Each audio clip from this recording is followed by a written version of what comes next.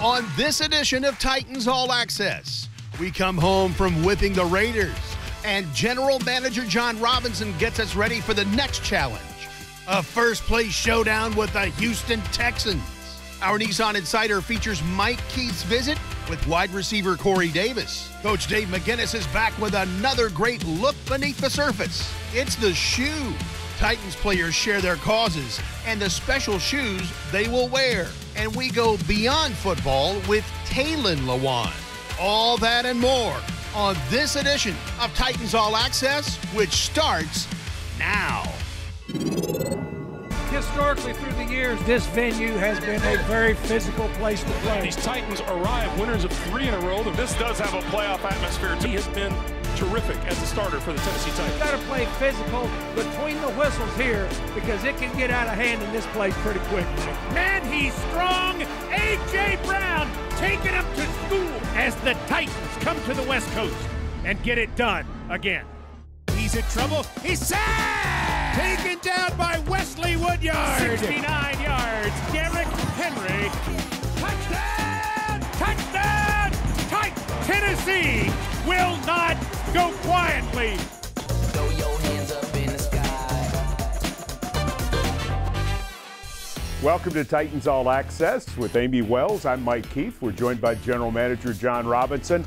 And this Sunday, the big one at Nissan Stadium for first place. The Titans host the Texans. Game starts at noon Central Time. It's code blue. We want everybody to wear their Titans blue, which of course is light blue. And let's pack the place and make it look great. Amy Wells, do you have anything in Titan blue? Come on, Mike Keith. Let's be serious. Of course I have Titans blue. That's all I own. All right. And black. And black. I was going to say. Anyway, so it'll look great. It's going to be great. Looking forward to it. All right. So good stuff. Code blue. We expect you there on Sunday in your Titans blue to help get it started for the Tennessee Titans. Again, it's a noon kickoff. Now, John, I know it's been a couple of days since the Titans beat the Raiders, but it was such a big win. What moments really stuck out to you in that contest? Well, really in the first half, there was a lot of back and forth. We were able to move the ball down offensively. They got a turnover. We came back and scored. Going to halftime, tied up 21, all. And we knew, just looking at the statistics, they scored a lot of points in the first half over the course of the season, but in the second half, for whatever reason, they dwindled. Defensively, we did a really good job coming out, forcing a punt. We got 2 3-and-outs, which we were able to get touchdowns on. The hammer tackle by Ty Smith, the recovered fumble by Jayon was an awesome play for us. And I thought kind of the defining moment of our football team was there at the end where we were up 3 scores, but we have a goal line stand to force 4 downs and really seal the victory. Need more of the same against the Texans this Sunday, without a doubt. It's hard to believe it's Week 15. We haven't seen the Texans yet this season. What stands out to you about Houston?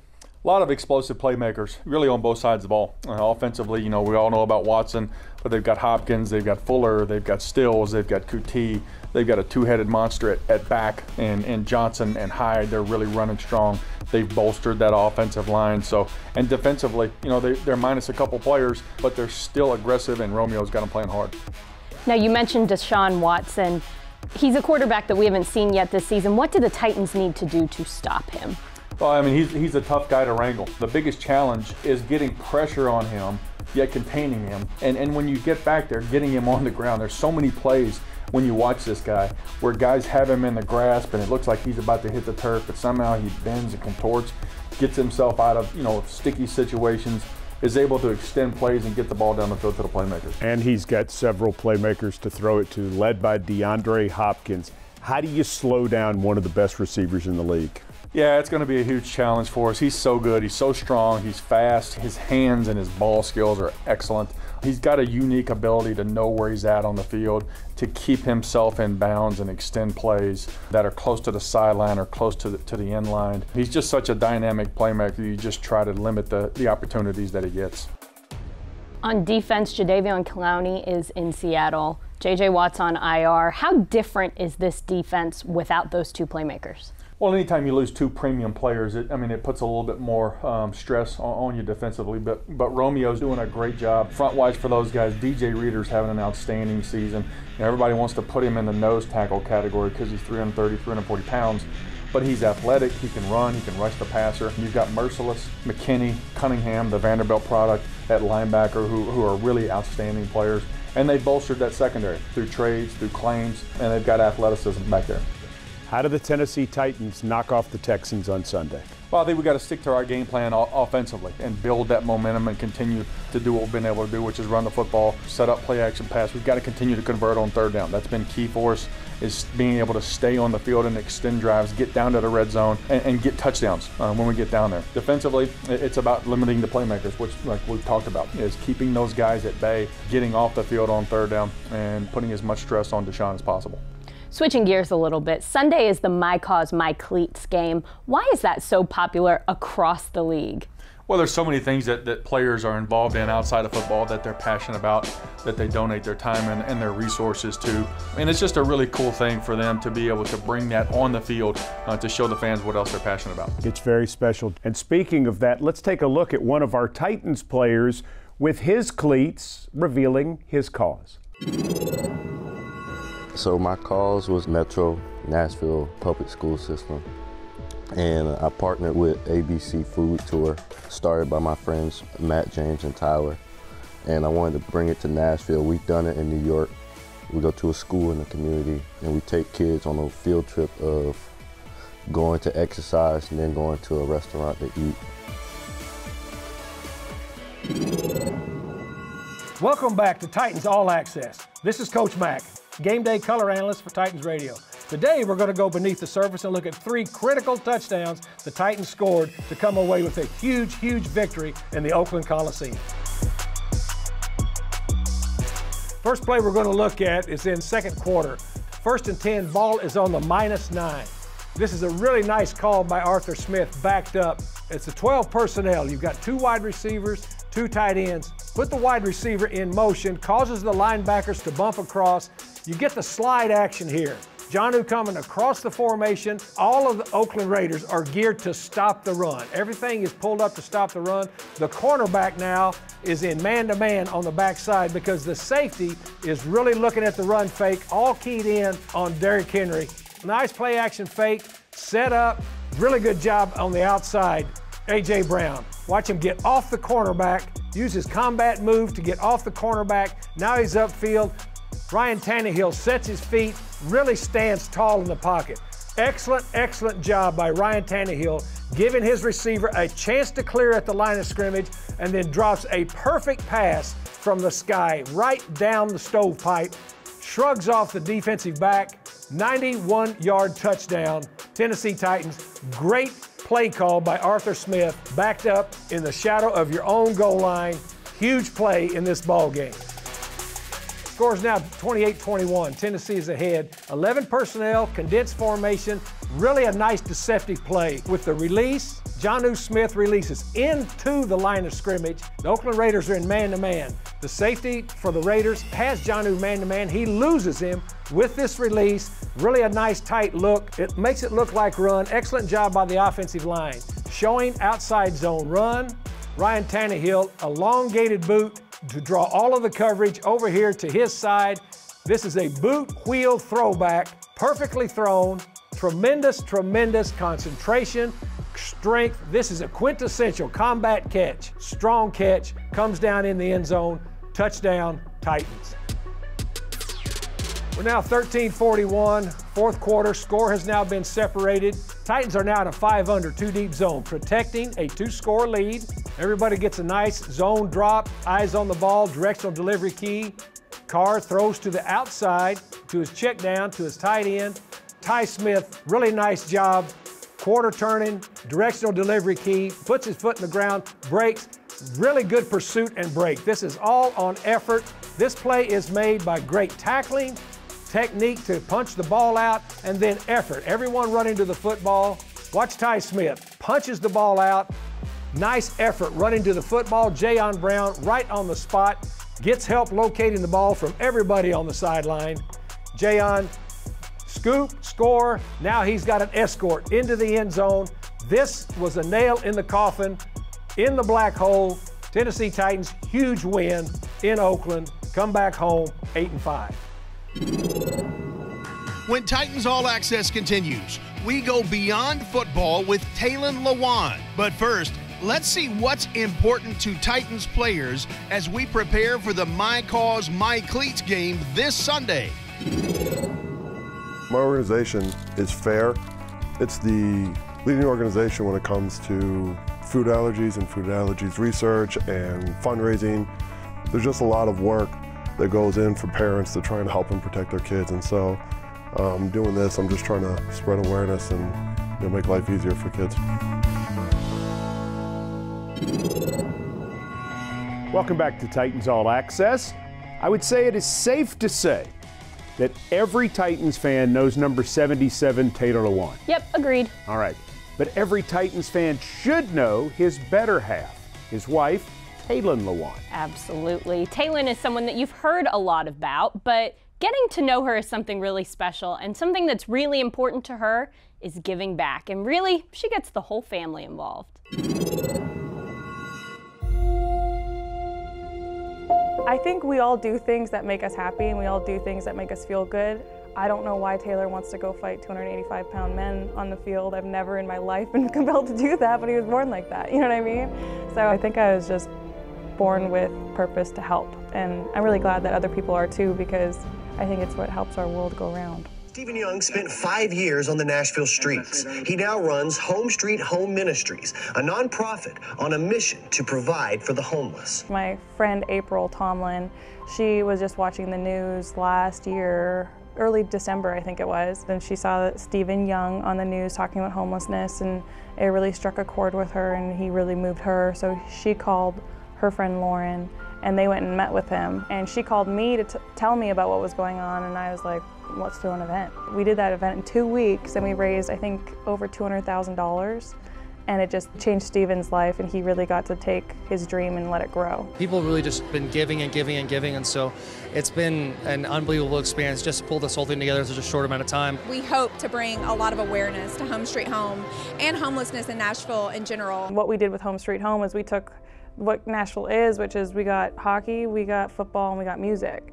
And so we try to take those three communities who are very blessed in their life and have a lot to give and have huge hearts so far we've found. And we've just been able to use the platforms that we all have, and it's really getting bigger and bigger with little effort from us pushing it. It's just people wanting to be a part of this. So it's not just us. Everybody wants to help. I believe whatever you give, you get back.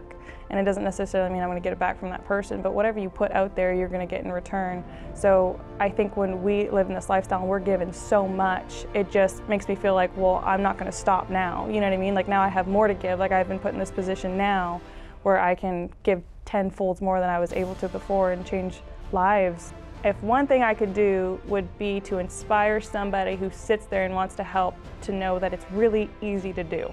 And you just got to start, you know what I mean? Like it's like just start by doing simple things, and then if I can inspire someone to do that, then everybody's doing their part and everyone's making change. And I feel like if we all focused on how we could change the world in a better way, then we're all doing our part here. It's a really great feature. Hey, thanks. Taylor Lewan is special. She's something else, you know? She's someone you want to be friends with. Very cool. All right, coming up on Titans All Access, our Nissan insider, Corey Davis. He's around the corner. But as we take you to break, it's another player with his cause and his cleats. I did my cause, my cleats on my foundation, the 2R Foundation, focusing on the youth and being a great influence on, them throughout their lives any way that I can. The purple violet color comes from my grandmother. The W in the 2 is a butterfly. She loved butterflies. I was just inspired to do something in her remembrance.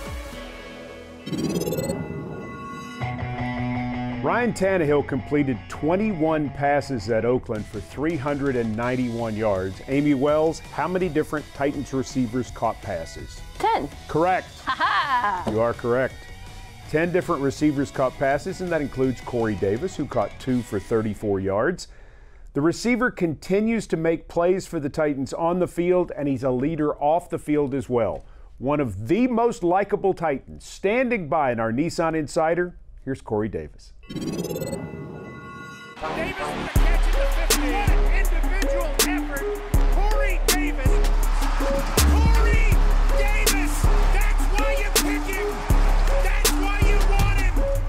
game of football has now been around for 150 years. College football has been around for 150 years. But this man, Corey Davis, is the only man in the history of college football with 300-plus catches, 5,000-plus yards, and 50-plus touchdown receptions. Now you think about that. In the history of the game, you're the only guy to do that in college football. How does that make you feel? Pretty crazy. Just looking back on it, just seeing all the work, not only me, but the whole team put in, back when I was in college. It's pretty humbling just to see, like I said, all the work put in and how it all paid off, so definitely great. You would think that Corey Davis is the most famous football player to come out of his high school based on those numbers, but that's not true. Your high school is almost as old as football. It goes back to 1876. Red Grange. Wheaton, Warrenville South, Red Grange, the Galloping Ghost. So he went to your high school. So how much do you know about the legendary College and Pro Football Hall of Famer? A little bit about him. Like you said, he's obviously the greatest, to ever come out of our high school. It's kind of hard to hear about him. He's everywhere. His face is everywhere all around the school. They used to call him the Iceman because he used to carry around a big block of ice and just chip it off, back in the day. Just going door to door giving people ice. But he was a great player. Watched a few of his highlights from what they had back then. Great player. How did you become aware of him in high school? I actually knew about him before I got to high school. Played a little Little League football around there. His name was everywhere, obviously. He's just a great player. All right, so let me ask you this. Other famous people went to your high school, including John Belushi, who you obviously didn't know. His brother Jim Belushi, though, was he ever around? I never saw him, but he was. I heard his name, buzzing around a few times. Now, who's almost as famous as Adoree Jackson? Adoree Jackson is almost as famous. Now, Adoree and you, it is so fun to watch the two of you come in the first round together in 2017. You battle in practice. You have a very special relationship. What does that mean to you on and off the field that you and Adoree are really a pair of guys? Yeah, Adoree's a cool dude. He's a great player. He's always coming to work. Day in and day out, he's ready to go out there and get after it and perfect his craft, which is one of the things I really respect about him. But off the field, he's real cool too. I feel like he's definitely one of the funniest guys in the locker room if you really get to talk to him. But he's just a blessing to be around him and a lot of the other guys on the team. Real good locker room. Adoree is the guy, though, that has more of the wide receiver personality. Yeah. You're more of the reserve guy. Wide receivers are usually kind of boisterous guys, but that's not you. Yeah. I'm a little bit more reserved, not as outgoing as most, but that's who I am. But you compete. Yeah, no doubt. You like to compete. I love it. So you're saying you don't have to show that outwardly to truly be a competitor. Yeah, you don't gotta talk a lot to go out there and get after someone. You gotta more so show it, especially in this sport. What would you be doing if you weren't playing football? It's a great question. That is a great question. I feel like I'd be around the sport somehow, coaching or something like that. Do you see yourself potentially coaching like your position coach, Rob Moore, who was a great player in the league? Yeah, no doubt. Starting off maybe with little kids, high school, somewhere around there, kind of working my way up. What does the game of football mean to you in that way? It means everything.